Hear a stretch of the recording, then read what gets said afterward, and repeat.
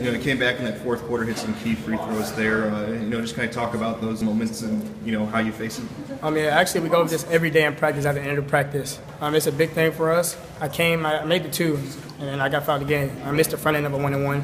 So I knew I was going to get fouled again, so I had to redeem myself, and I did. And it was big. First half and the turnovers in the second half. What does it say to just still grind out this win? Yeah, we're happy. We're happy to get the win, but we're not pleased with the performance.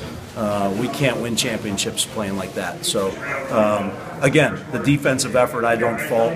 The offensive effort is where our problem lies, and we have to correct that. How exciting is it to get to bat to Callahan for a chance for a 5th straight? Well, that was one of our goals coming into the season, is to win a 5th straight Catholic League title. We're 1 game away, and we know that it's going to be a battle. I expect to see a zone on Sunday. We better execute against it a little bit better than we did tonight.